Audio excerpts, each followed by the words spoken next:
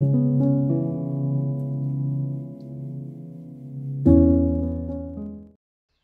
most important part of an Ayurvedic experience would be the evaluation, and not just the therapy by itself. The clinical evaluation would decide the course of the intervention or the procedures to be done. And this clinical evaluation is very effectively done by three simple mechanisms. One is an interview, which can be always done by sending a medical form, because these days and times everyone can send a medical form online. The second is sending the reports or investigations of whichever established diagnosis you may have or a patient has. But that's actually the last one.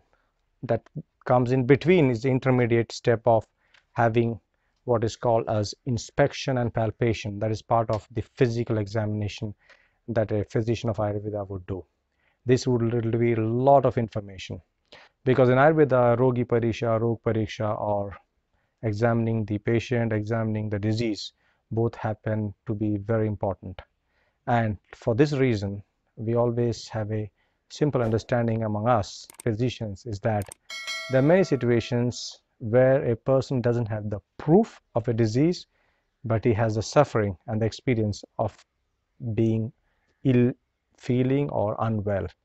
So that is why, unlike engineering, where it's black or white, in medicine, there are situations it's gray, not exactly always black or exactly white. So we need to keep this in mind very much intact.